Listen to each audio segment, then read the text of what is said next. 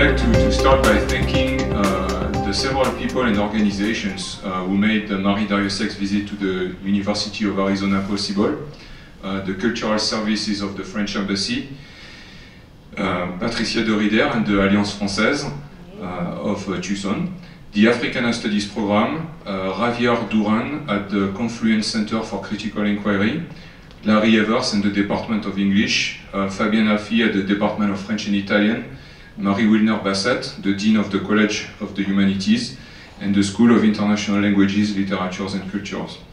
I also want to thank Gail Brown, the Executive Director of the UA Poetry Center, where we are now, for their hospitality in this very beautiful room for the presentation. And before I introduce our guest, I also want to remind you of a few things. Marie Darrieussecq's novels that were translated, that are available in English translation, are available at the main U of A bookstore. They are on display over there, so I encourage you to take a look at the customer service desk by the Starbucks. And after our lecture tonight, if some of you brought some of your copies, and we had mentioned that you could feel free to talk to Marie Darrieussecq and have her sign your copy if you would like to do that, or talk to her. She'd be more than happy to do that. And finally, there will be 2 other opportunities to interact with our guest on a more informal basis tomorrow. For anyone really interested, faculty, students, or members of the community, to dialogue with Marie Darrieussecq. So tomorrow it will take place in Modern Languages Building in room 504. Modern Languages Building 504, and so there will be a possibility to dialogue in French. That will be between 3 p.m. and 4:15 p.m. or in English, if you don't speak French. That will be between 5 and 6:15 p.m. tomorrow, okay? All right, so Marie Darrieussecq is one of the leading French novelists writing today. She describes herself on the website as an atheist, a feminist, and a European woman. She's originally from the Pays Basque country in France, in the southwest region of France, and for as far as she can remember, she has always liked to write, including when she was studying French literature at the École Normale Supérieure in Paris.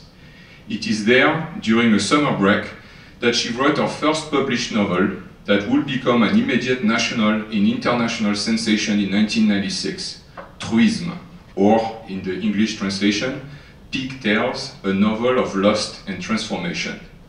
This is the story of a young woman who progressively transforms herself into a pig. In addition to English, the novel has been translated into more than 40 languages. The Times called it at the time one of the most weirdly inventive novels of recent years. Since then, Marie Darrieussecq has published 9 additional novels, as well as short stories, plays, essays, and articles in the press, such as one of her most recent published in London's The Guardian on the uses of Madame and Mademoiselle in France. Several of her works have been adapted for the theatre and played in places such as Argentina, Iceland, or the Theatre Festival of Avignon in France. Since 2006, Marie Darrieussecq is also a psychoanalyst. But this visit is also my opportunity to publicly thank Marie for her enthusiasm and availability with my students throughout the years. First at the University of Rhode Island, and now here at the University of Arizona. From the first time I contacted her back in 2001, Marie Darrieussecq and our publisher POL have been great partners to our students. They offer them a unique opportunity to regularly dialogue with Darrieussecq about her novels, read in class, via the official website Marie Darrieussecq, it's darrieussecq.arizona.edu, which was created in 2001 and which is maintained by my students and myself to this day. Students in the Digital Humanities class of last year created original works based on their reading of Darrieussecq novels. Others have interviewed her and dialogued with her via Skype and blogs. Marie even generously contributes original text for the website and shares with us original pages of her manuscripts, written by hand, and arranges for POL, our publisher, to regularly send us photos, book covers, and many other documents we use to update the site. One funny aspect of maintaining Marie's website is that all correspondence sent to Marie via the site lands in my inbox. Marie asked me if I did not mind doing it, and I am grateful for her trust.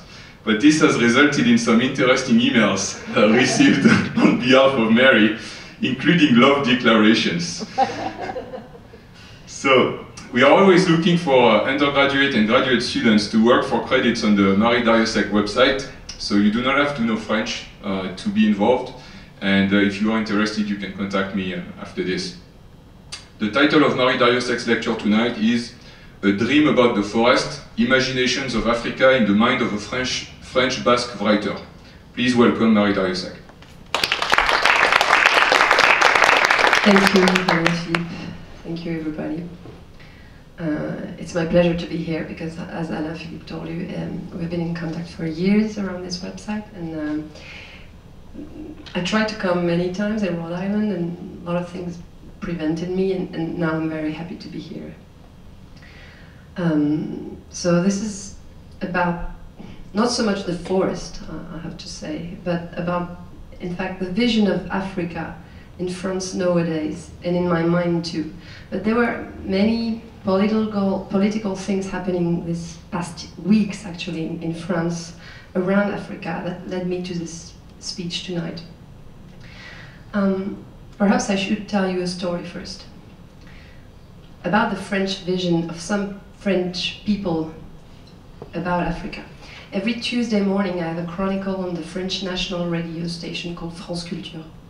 Just last week, the guest of the day was Henri Guénaud, who is President Sarkozy's special advisor. So he's the special advisor of the President of the French Republic. This guy, Henri Guénaud, in 2007, very soon after Sarkozy was elected, wrote a speech for him, for the president, addressed to young Africans in a university in Dakar, Senegal. So the speech was delivered by Sarkozy, and it's a very controversial speech that is also greatly admired by certain people, and this speech is known as the Dakar speech, le discours de Dakar. So, during this chronicle on the French national radio, I quoted long parts of this speech in front of Henri Guénaud, who wrote it. And he considered my quoting his own sentences in the electoral context, because as you know, we are going to elect a new president very soon. He considered my quoting as dishonest, improper, and disgraceful. He was there on the radio on Nicolas Sarkozy's speaking time as a candidate. And our live argument on the radio and his edginess about what he felt was impertinence on my behalf created a small French scandal. And it seemed to me to be quite the opposite. I thought it was most appropriate and legitimate, now that the government's track record has to be made, to remain the person who had advised the president for 5 years about his own words. The same president, Nicolas Sarkozy, delivered a magnificent speech on slavery in May 11. Those two speeches, as contradictory as they may be, are accessible on the Élysée website, the site of the Présidence de la République, for those of you who would like to read them if you have nothing better to do. But before going any further, here is the chronicle I gave on the radio and that annoyed the president's advisor so much. So the Dakar speech begins by criticizing the ravages of colonization and slavery, and it takes up 10% of the entire text of the speech. And it ends in reminding us that colonization also brought bridges, roads, I quote, hospitals, free clinics, schools, and fertility to barren lands. And the speech concludes by stating that, I quote, for better and for worse, colonization has transformed the African man and the European man. End of quotation. Already, I think it's quite questionable to place on an equal base the better and the worst of colonization. If colonization were a marriage, it would be a forced one. Henri Guénaud, in the beginning of his speech, quotes a poem by Aimé Césaire. Aimé Césaire is a famous Martiniquez poet, black poet. Let's go back to Césaire, to one of his own speeches then, his discourse on colonialism in 1950. Césaire was already mentioning the disloyalty, as he put it, of the colonialist cliché that would legitimize a posteriori, by the obvious material progress, the systematic sacking of colonial enterprise. End of quotation. As for Henri Guénaud, in his speech, he continued it by stating that all colonists are not thieves, all colonists are not exploiters. End of quotations. As if the fact that some individuals were not bastards exempted colonialism from being a general plundering. And that was another classic legitimization that Césaire had identified in his times. The remaining 90% of the Dakar speech contains two principal ideas: praise for the African man close to childhood and nature, and friendly encouragement for him to come out of this immobility. I quote Henri Guénaud, President Sarkozy's special advisor. I came to tell you that modern man who feels the need to be reconciled with nature has much to learn from African man who has been living in symbiosis with nature for thousands of years. I quote, Africa's drama is that African man hasn't come into history enough. The African peasant who has been living with the seasons for thousands of years and whose ideal for life is to be in harmony with nature only knows the eternal cycle of time in rhythm to the endless repetition of the same gestures and the same words. In this world where everything is always repeating itself, there is no place for human adventure or for the idea of progress. In this new universe where nature rules over everything, African man escapes from the anguish of history that torments modern man, and man remains immobile in the midst of an unchanging order in which everything seems to have been inscribed beforehand. Never could man throw himself into the future, never could he have the idea of stepping out of the repetition to invent his own destiny. The problem with Africa, and allow a friend of Africa to say so, is there. End of quotation. So that was the presidential speech in front of young Africans 5 years ago.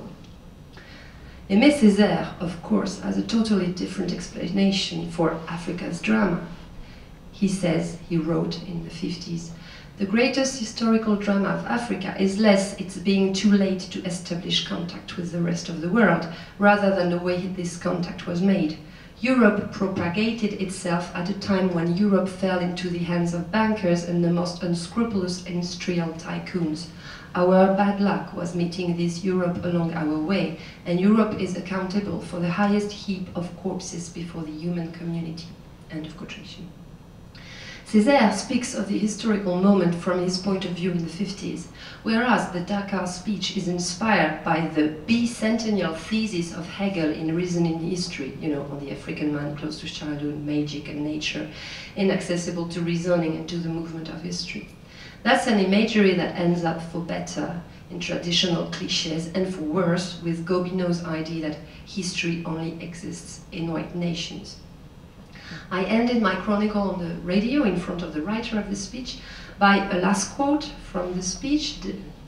So the quotation is, among others, okay?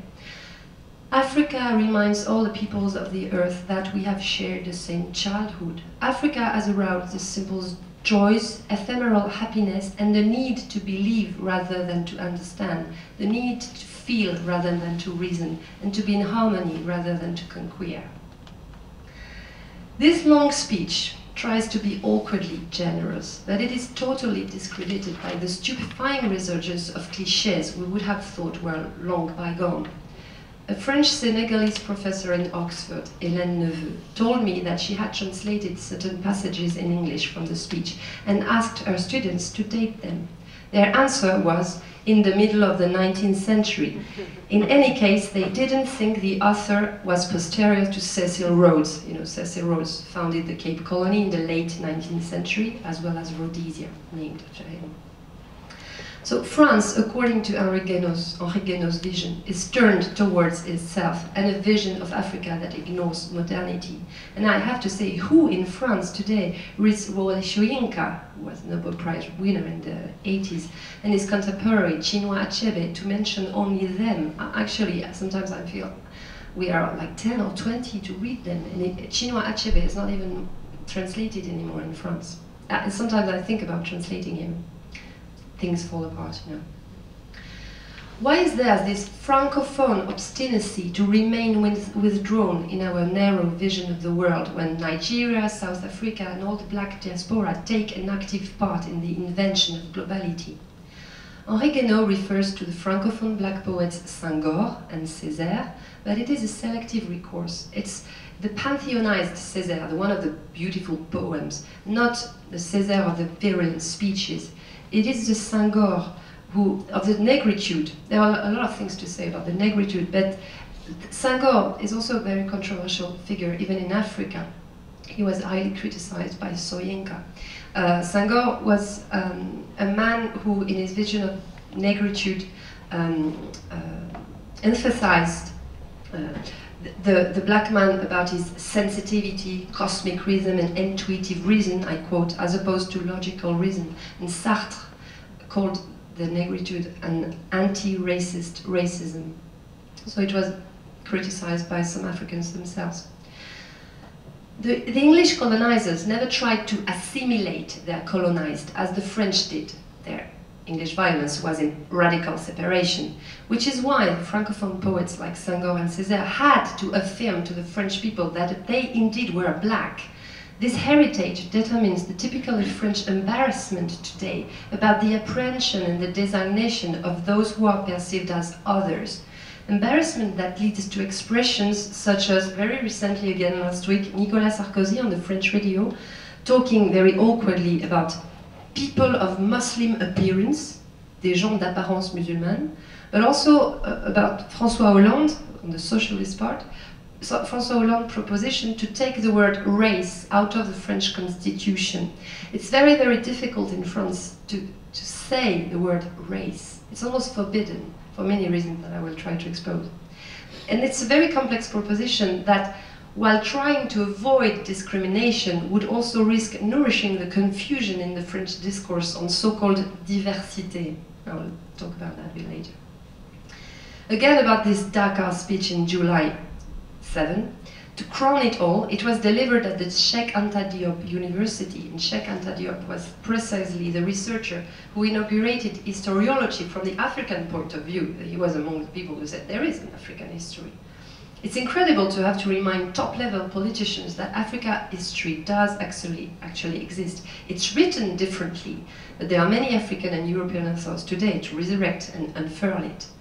We should really be asking ourselves why a certain Europe and a certain France needs to believe that Africa has no history. So I've got some friends in Africa, intellectual friends like Mamadou Diouf in Senegal, who commented about this speech. Contempt springing from so much ignorance, he wrote. Boubacar Boris Diop, another Senegalese. The most wretched cliches of colonial ethnology. Achille Mbembe, who is from Cameroon, an obsolete intellectual heritage almost a century old. There are very alive authors who reacted immediately to the Dakar speech and who do not need an European to come and explain Africa to them, and who cannot be suspected of reducing their vision to a victimized reading. Many of them denounced this president of the French Republic who had come to African soil to urge the young to decide on democracy without saying a word about what we call France-Afrique, about the scandals, about the collusion of political and petrochemical interests, and about the French supporting, I quote again, Mbembe, the satraps in a system of reciprocal corruption. And to end this, what about the sentence uttered by Sarkozy in this speech? I haven't come here to speak to you about repentance.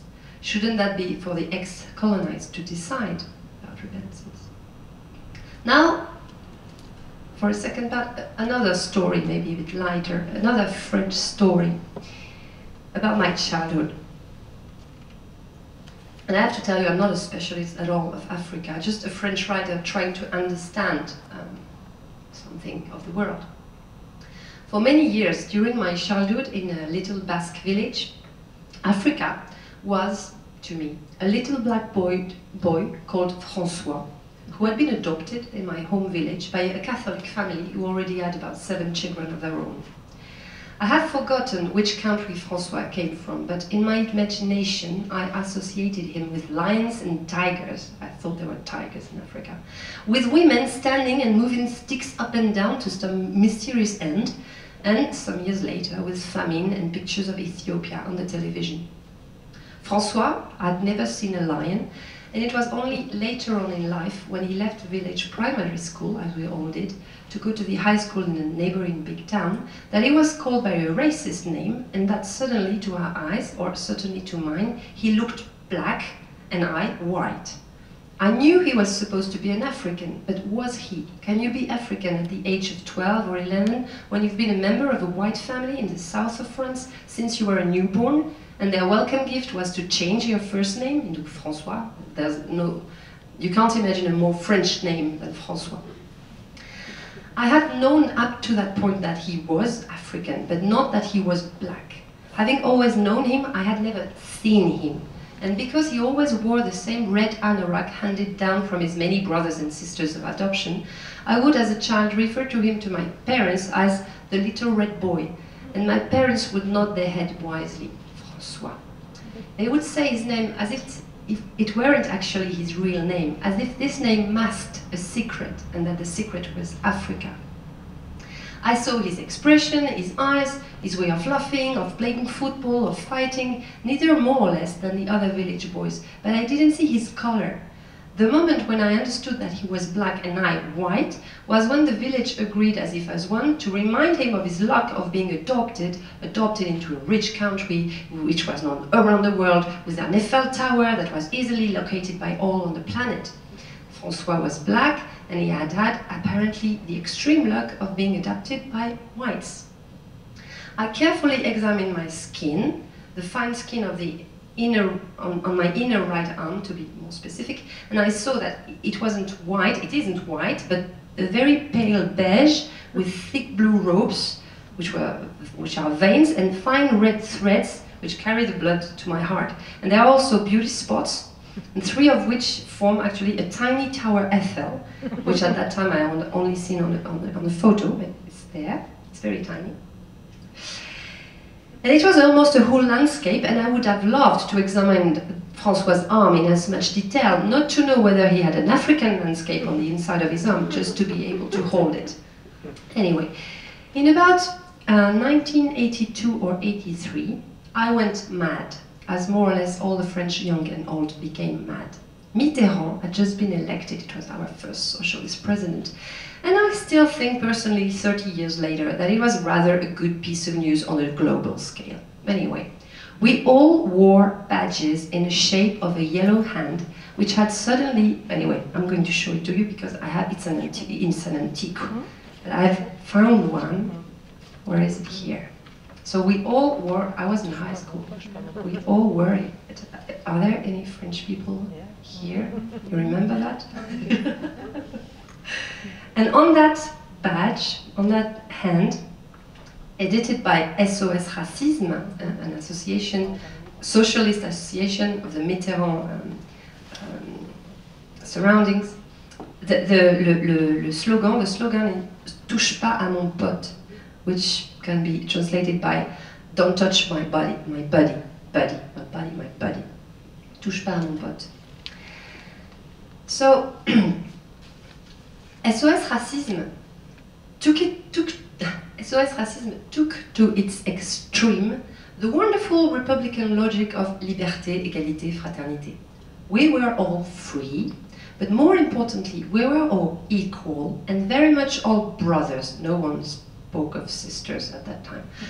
To say that all people were equal was to say that they were all the same, and that's very French, carried by one mother, the French Republic. So no one was different, and François wasn't different. He was black, but he was a brother to everybody in France, not only the little family in the village. An adopted brother, perhaps, but brother nonetheless, and therefore alike, the same. The fact that some people stubbornly insisted on seeing him as different was incomprehensible to me. He was black, but according to SOS Racisme, that had nothing to do with anything. He was born in Africa, and his pigmentation was, shall we say, unusual, but it didn't change anything. If that logic was continued, he was like us, therefore he was white. The popular song on the radio of the day, middle of the 80s, said that we were all of the same color, and now I'm going to sing, which is très rare. And I'm sure Alain Philippe and some people here will remember the song. Le soleil donne la même couleur aux gens, la même couleur aux gens, gentiment. So that was a song from the 80s by Laurent Voulzy, and I love that song. And it means, the sun gives all people the same color sweetly. And that was a sort of hymn of those years, of those naively, innocently anti-racist years. I like that song very much, and I had absolutely no sense of irony, and I listened to it as one does a religious service when one believes, with zeal and eyes full of tears. The leaders of SOS Racisme were really nice people, but they also had neither humor of irony.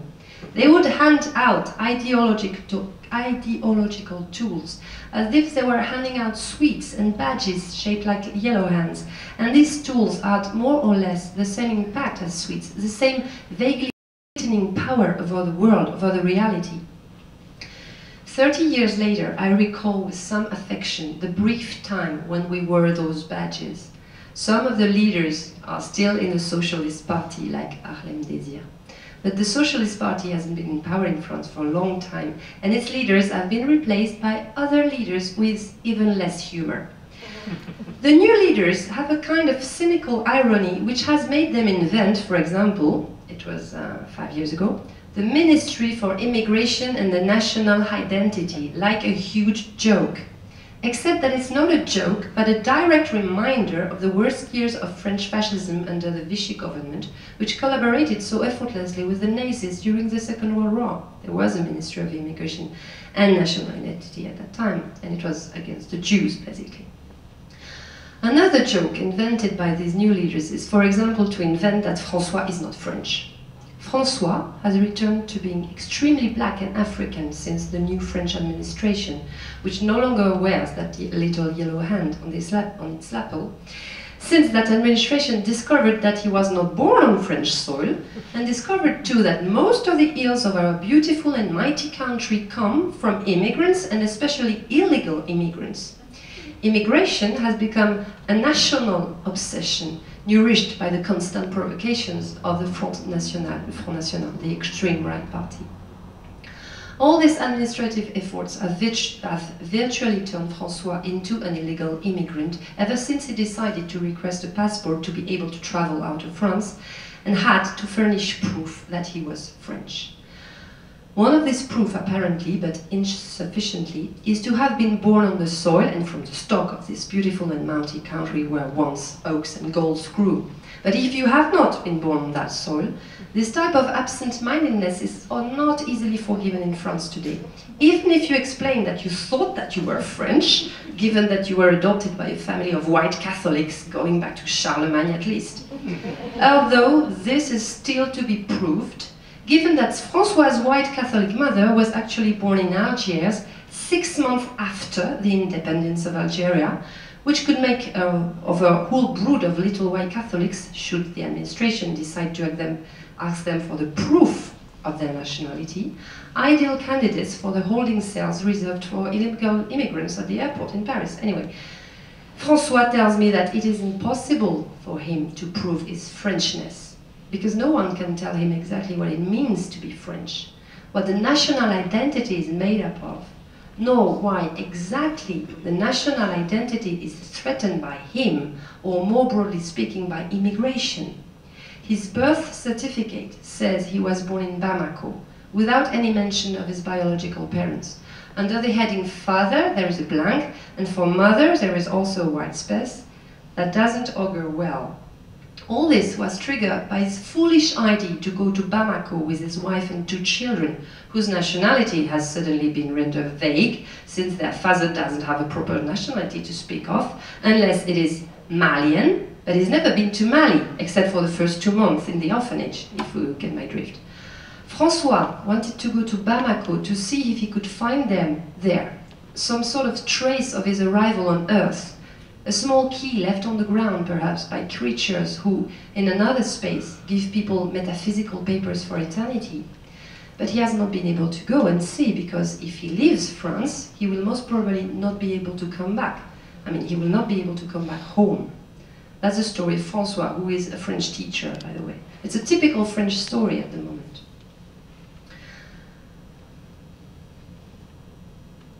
Again, about some typical French, let's say, racism. You know, perhaps, it's hard to explain the French tradition of laïcité, which is very French, and it's a good tradition, a generous tradition. La laïcité radically separates state and church, government and religion since 1905. It's a law. This tradition nourishes the republican ideal that everybody, without consideration of religion, sex, and race, has the same rights. Not only the same rights, but again is basically the same, as in my little story about François. It's a beautiful idea in the origin. It protects the right to everybody to have his or her own religion, race and sexuality, and not to be persecuted for it. But it leaves little room to think the difference, and in some paradoxical cases to accept it. I'm very deeply laïque, but I'm aware that it leads to some problems. The colonialist concept of assimilation has been replaced by integration, but it departs from the same ambiguous ideal.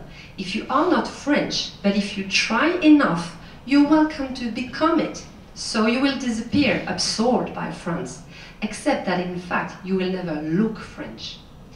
That's what the Martinican psychiatrist and philosopher Frantz Fanon described in his, as early as the early 50s in his book Black Skin, White Masks. It is so deeply rooted in the French subconsciousness, or even consciousness, that a French is white and from a Catholic background. He or she can be an atheist, but that's another question. But it is so deeply rooted that a French is white and from a Catholic background that we hear all the time in the mouth of our politicians from all sides such crazy sentences as, I told you last week, for example, musulman d'apparence, or on the socialist part, Martine Aubry, a woman that I like very much, but who said, des Françaises et des femmes maghrébines. She wanted to describe the diversity of our cities, and she spoke about French women and Arab women, forgetting that these Arab women are French too. So the French politics are always very embarrassed, very awkward. We can't suspect these politicians to be racist, but they are incredibly ill at ease when they come to speak about immigrants and about the children of the immigrants who are born in France. About what was called 5 or 6 years ago the visible minorities, les minorités visibles, and is called now by another euphemism, la diversité. As if being Basque was not a part of French diversity. Je me sens, I feel very diverse. But I'm white, so that's another question. And again, when the socialist leader and presidential candidate François Hollande has proposed to erase the very word race from the constitution in an attempt to prevent further discrimination, I'm afraid that the opposite may occur, and at the very least it may bring even more confusion in the way the French speak about the others. I think it was also a disgraceful sign of the time when Guerlain, the one of the famous Guerlain perfumes, formulated last year on TV an incredibly blunt racist stereotype about black people, apparently to try to be funny. He was condemned last week to 6,000 euros for injure raciale, racist insult. When I heard it, this racist insult, I had the impression of hearing my great-grand-uncle from the Basque country, who was not at all from the same social background as Monsieur Guerlain. My great-grand-uncle was a fisherman, but who had worked in the colonies in West Africa during the 30s. He came back from there stuffed with stereotypes, and he couldn't see a black person, only on TV, because the only black person in the whole Basque country was actually François. But he couldn't see an exotic apparition on TV without enunciating a long litany of stereotypes that I spare you. And of course, he would threaten me as a child to be devoured by these cannibals, and he took a phony accent where the typical French R were ill-pronounced. This accent was used by a famous and still alive French stand-up comic, Michel Leb, until the end of the 80s, and I would frequently see him in his TV shows when I was a child. This accent, racist accent, is called l'accent banania, the banania accent. Banania is a whole story in itself. Banania is a very popular French brand of chocolate that still shows a caricatural black man on its products, but renounced to his famous slogan only 6 years ago. The slogan goes "Yabon," and Yabon means it's good, and it derives from the pidgin French supposedly used by the Senegalese soldiers, you know, les tirailleurs sénégalais, during the First World War. It is in fact an invention, but it was coined in the stereotype of the happy, childish friend of the children, unable to speak correctly the noble language of Molière, unable to be French, in fact, even when his or her children are born on the French ground. So I'm going to show you images of the banana chocolate, because with an iPad you can do everything. So I'm going to show you the image that was used during my childhood. So this is the box of chocolate by Banania. Okay, everybody sees it? But I'm going to show you now the box of today. Ça va? Ça va? Oui.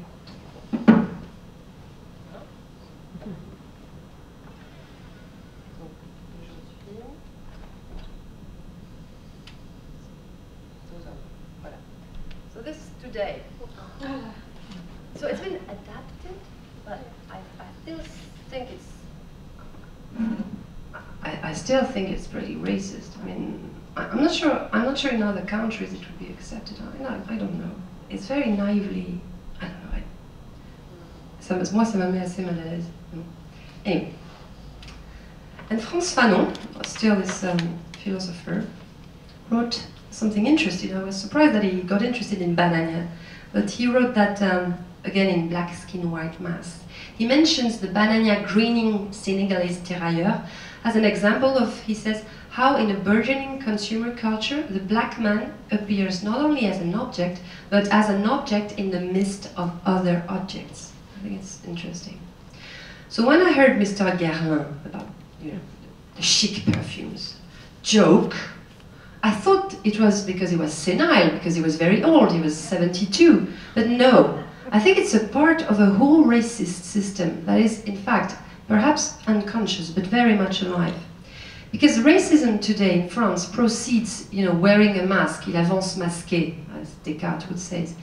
Racism today in France claims to be a sort of objective common sense, repressed and censored by the political correctness that misplaces it for the old racism, Guerlain style.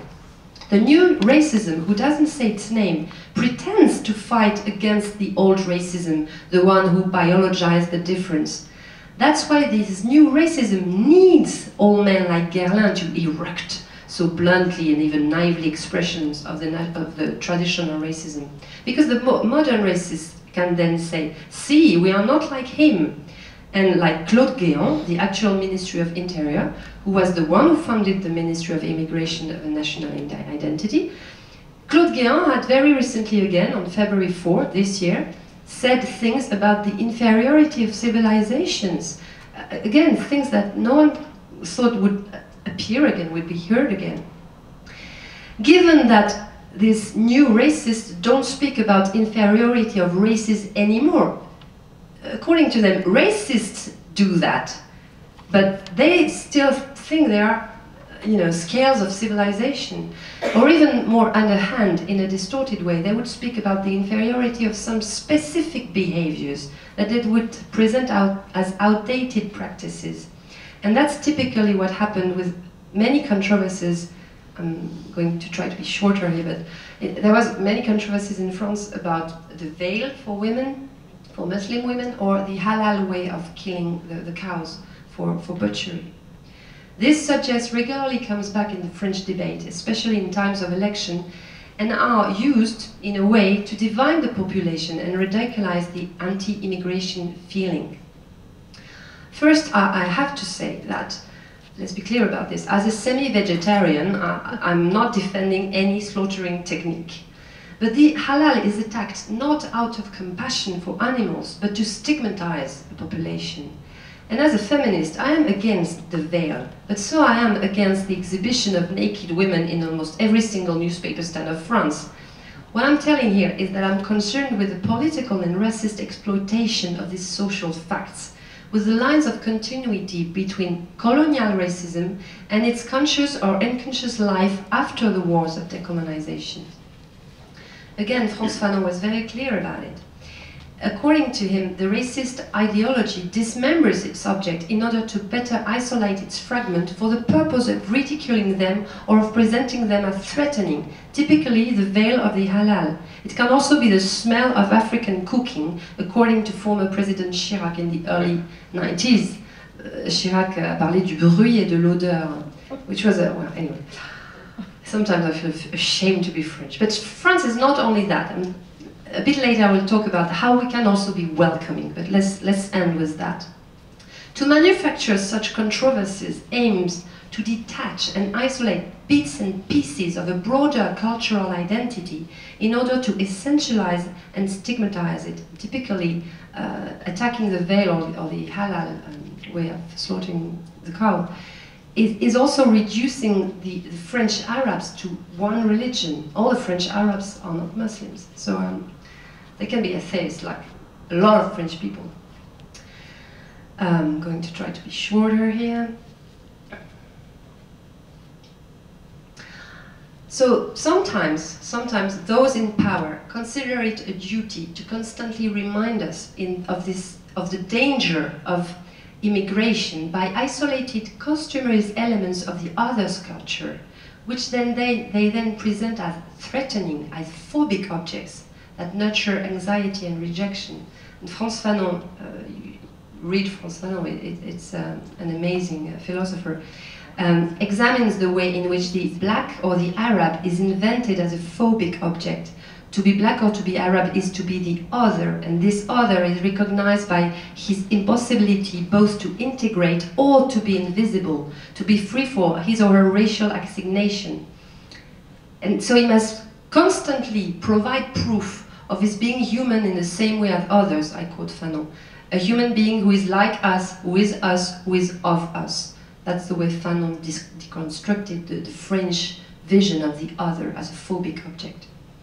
And today, the phobic object is also constructed as a threatening terrorist. And that's how there is a global inflation, you say, an assimilation of migration and terrorism. That's another subject. About my next novel, and I will finish like that, on that. Because, I'm sorry, but the French politics were so tough, so annoying in a way, this past month, because of the coming election, that as, you know, in general I write, but sometimes I become an intellectual. An intellectual is is an artist who has to, you know, do this and hear, oh, what's happening? Oh, maybe I should try to do something. And it's also very dangerous for artists because it prevents you from creating, because the best I have to do is to write, but sometimes I just can't sit in my room, you know, I have to do something. So, but anyway, my next novel is about, so perhaps you will understand all these things about Africa. It's about a black man and a white woman who fall in love between France, a francophone country on the west coast of Africa, and Los Angeles. It's basically a novel about passion, and I won't tell you much more because for the moment it's all in my mind. She may be an actress and he may be a movie maker, but I'm not sure yet. It's a novel in between the topics of race and gender, but it's mostly about getting lost, about the self of the other, about a woman and her father too. It's about dream and reality, and I hope it will completely outgrow the sometimes stifling topics of race and gender. And when I say outgrow, I'm also thinking about the forest. I've been lucky enough to visit some parts of Africa, such as Côte d'Ivoire, Ethiopia and South Africa. But I'm now planning a trip to Gabon, to see a bit of the equatorial forest and the Ogwe River. It will be a novel about the forest, a forest of words too, a speaking forest. The imagination of the forest was the planned title of this conference, but as I told you, I got annoyed and nervous this past week, but anyway, the novel will not follow a political path, or as novels do. And I think, for example, among other books, Mary Kingsley travel memoirs, the Fang art and history, or the Pygmy myth are on the whole much more inspiring than Mr. Guénaud or Mr. Guerlain wrong speeches. Now a last word about France. You see how my imagination of Africa, first quite rustic, has developed in a complex country, which is also, I'm happy to say it, a welcoming country. For example, at school and in the hospitals. Schools and hospitals are free for everybody. School is free and compulsory until the age of 16, and I volunteer to teach creative writing in Clichy-sous-Bois, who is one of the poorest surroundings of Paris, in a school. The kids are 13, 14, comment ça s'appelle? It's not a high school. Middle school, yeah.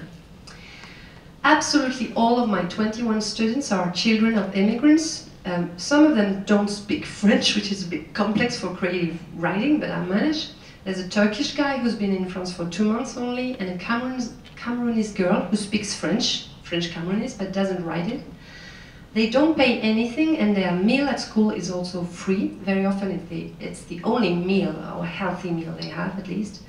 The system is very welcoming, but it's very idealistic too, because these kids are supposed to be absorbed by the Republic, but they are not given any specific French lessons, for example, which is crazy. But well, we manage. Another topic. I remember, that's another little story, private story, but I remember sharing my room at the hospital when I had my second child with an illegal immigrant from Congo who had twins and a Caesar section, and she had exactly the same rights as me. She was simply seen there in that public hospital as a pregnant woman who had to be assisted in an emergency. She didn't have to pay anything, just like me. And every night her husband would come to visit, and we would eat grilled pig ears as a delicacy, which reminds me of my first novel. It was strictly forbidden to bring food from the outside, but we all did. I'm still in contact with her, and our twins are in perfect health. They were born exactly the day my daughter was born, 8 years ago, and they attend school in Paris, which is interesting. I don't know if it's symptomatic, but one of the twins say she's not Congolese, she's French. The other one says exactly the opposite. And their mother could never have, she could never obtain a long visa, so she's illegal. Still today she works, but she's still subject to be sent back to Congo anytime. But their mothers say they will outgrow this issue to find their own balance. I know they will find obstacles on their way, but I also know they are a part of France. Merci beaucoup. Thank you very much.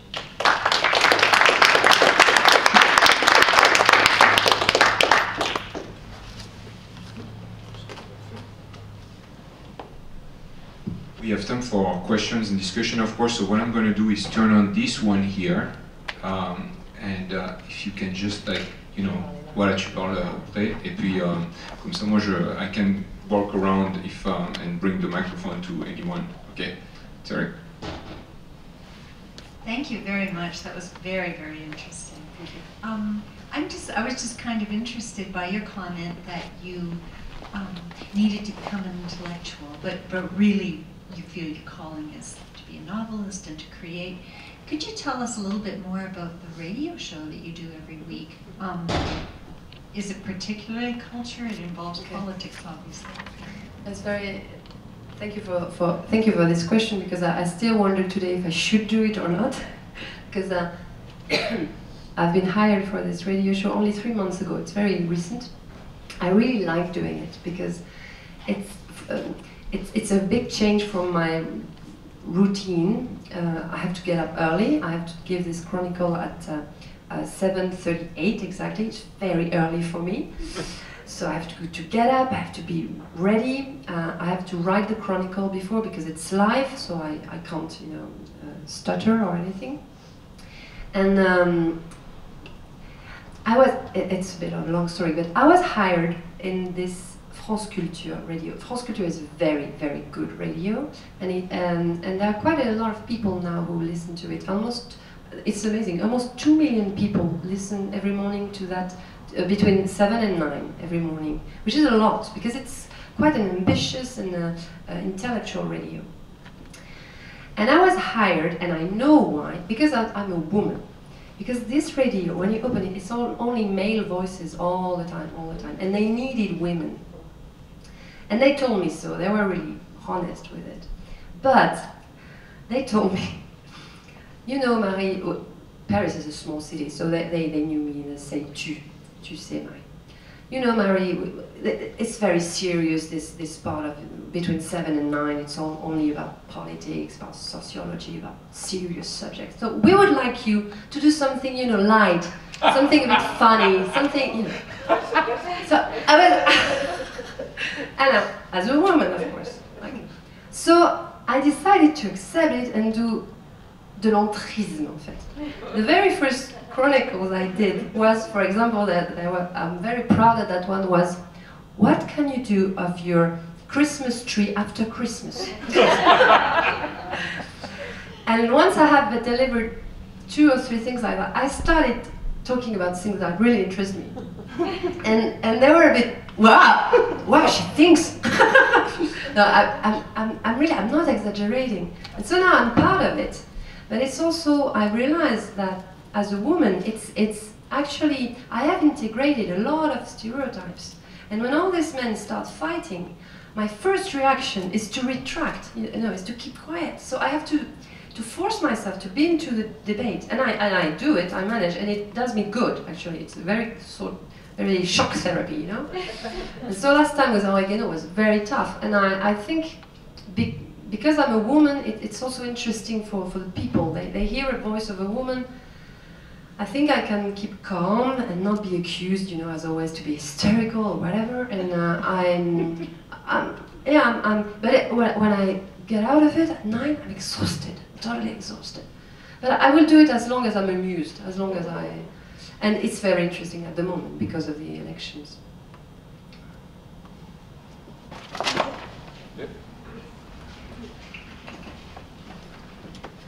I just wondered if it's not on the internet.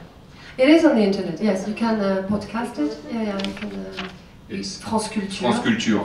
France Culture. And if you have an iPad, there is an app too for that you can download too.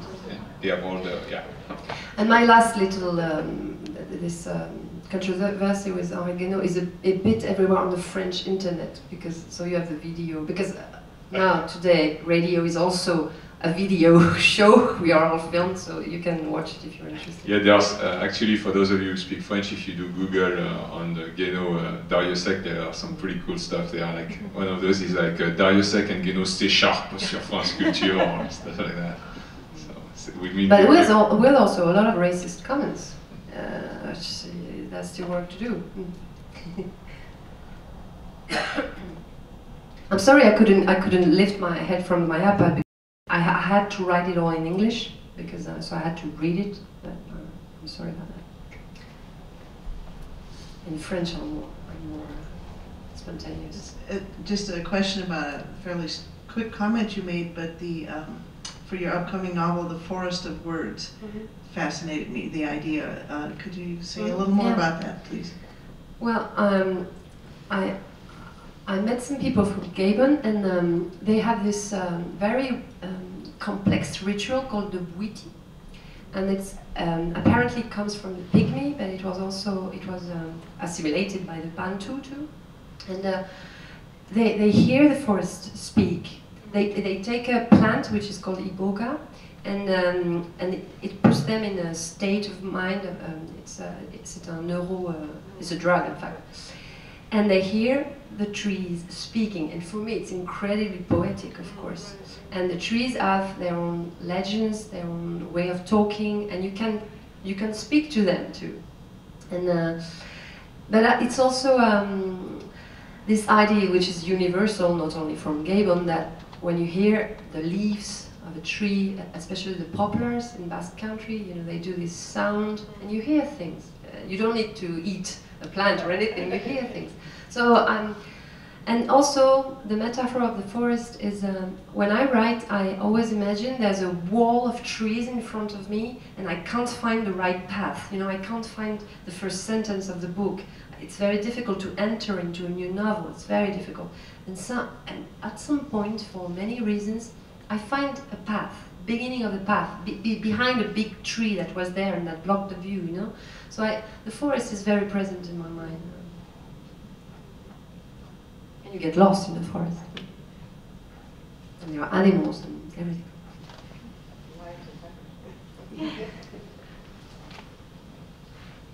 Maybe I'll ask, somebody there can have a question too. No, and that's Mary, okay. I can project. I was just wondering about what you were doing at the school.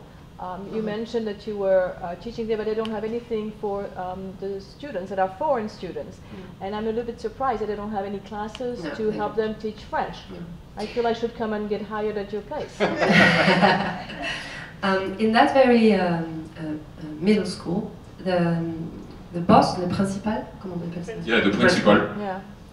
is a very clever woman, and she fought against the ministry, and she obtained to shorter the lessons. They are 1 hour, and with her teachers, they decided, it's a public school, right? So they can't do whatever they do, Right. but they decided to shorten the lessons to 45 minutes, and all those quarters of hours that it's spared, they do teach French for foreigners, but it's a very specific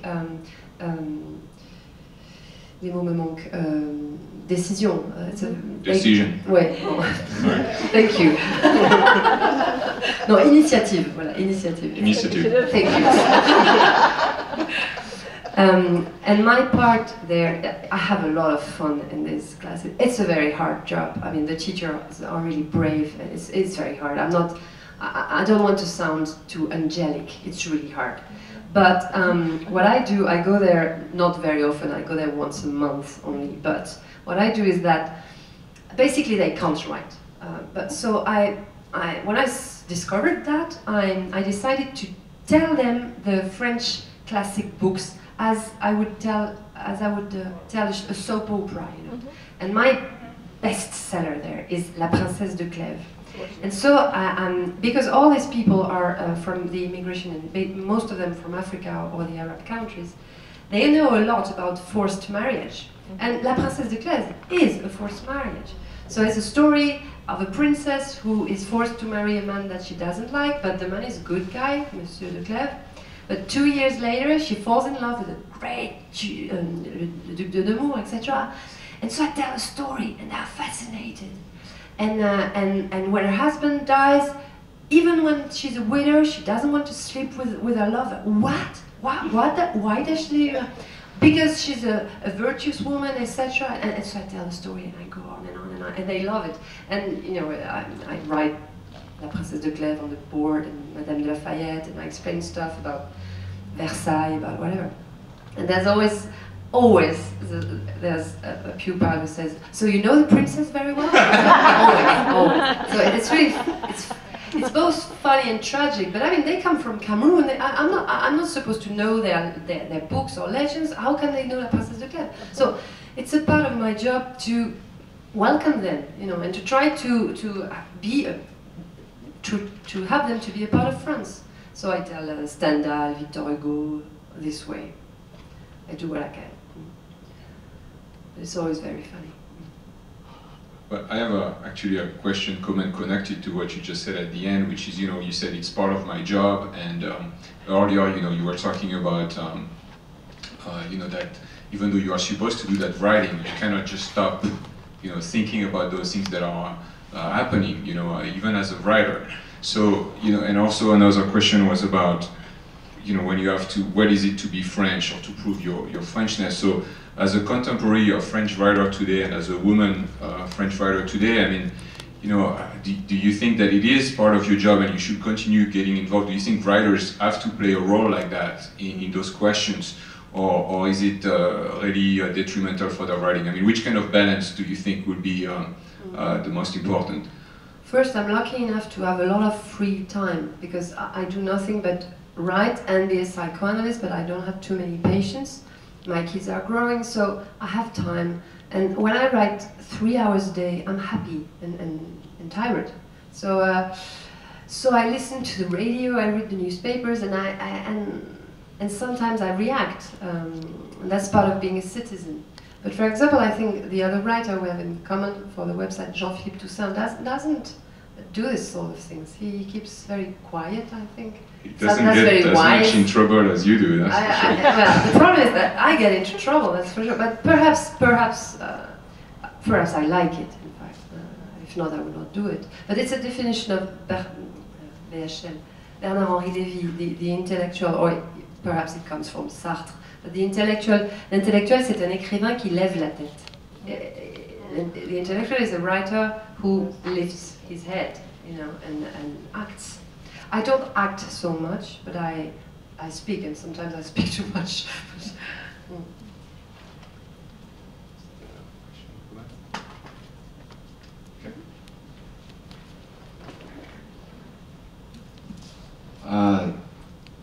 You used the forest metaphor to describe your story writing process.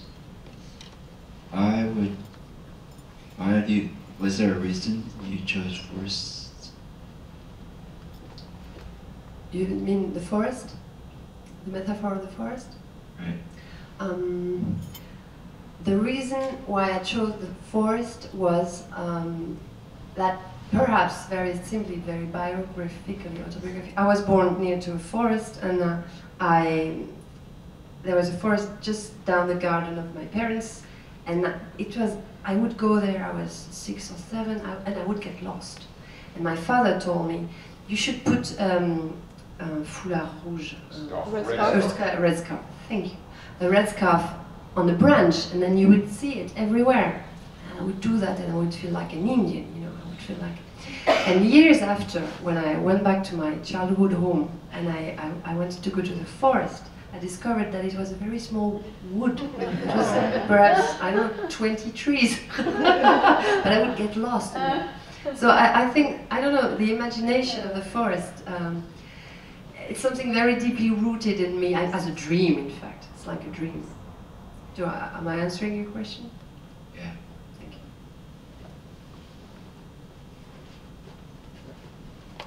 All right, well, thank you very much again. Thank you very much, everybody.